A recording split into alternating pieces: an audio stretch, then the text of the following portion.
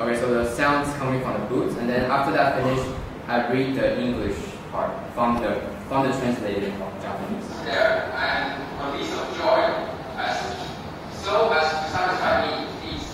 Pleasure is all yours.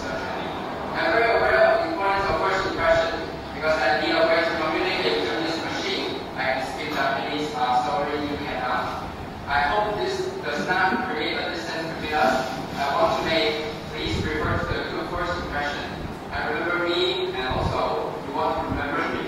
Follow this instruction from the book. You must first have a handshake, as touching the palm and connection we have be created. If my hands will cover the sweat after I wipe the top with my pants to dry immediately, I repeat the handshake. Please forgive me for 2 minutes if it has happened. Okay, so basically the English is very broken up because it's taken from the Japanese.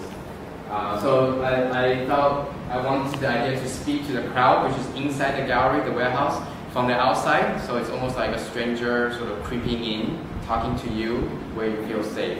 So yeah, so basically it's based on the same idea about sort of encountering us. And then at the end, wait until a few minutes before I'm supposed to produce something, and then actually decide what I'm going to do.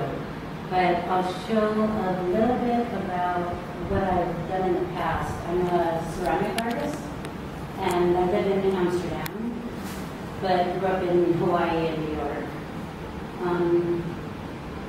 In Amsterdam, what I like to do is, this is from a series where I've been following people, so I walk down the street and when I see somebody who I think is interesting, I just follow them for a couple of hours until I either get caught. And of course, since I don't know what's going on in that person's mind or what's happening, I just start inventing my own stories about what they're doing, why they're doing it.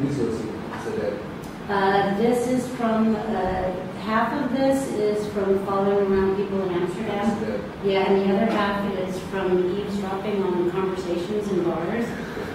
And just writing down snippets I bought of a book conversations. that I published with my friends. It's a show in Japan. It's a self-published zine. Now it's in the bookstore in Japan, but you can take a look here. It's English and Japanese. And I thought I'll show you guys this. This is a writer called Donald Baffermy. It's one writer that I really love. And he writes short stories. And this one is called Snow White. It's a whole novel about Snow White. But he just sort of take it and twist it as much as he can. So this is one of my favorite authors. Yeah, that's it. Yeah. And I forgot to show my head of Jacques Van Poppel. And anybody like to visit us, please come. Like, just let me know. Yeah, we have lots of time.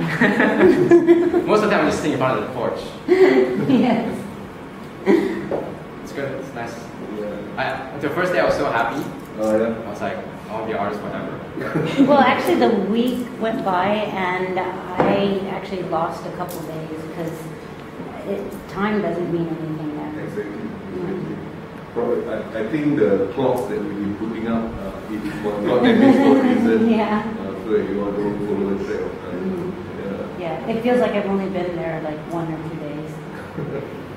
But all of them said, I mean, from our previous artists or visitors that came, all of them say that if you really want to feel the vibe of the island, you have to stay at least 3 nights. Then you really go. Because other than that, only 1 or 2 nights, you just still a visitor.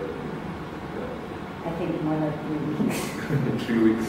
Yeah, but they are the longest visitor. And if everything goes fine with the funding for second year, we'll start our second year by September. And you can look at, we'll keep you updated through our Facebook, TAV website. Yeah. Any questions? Okay, thank you. Thank you for coming. Thank you.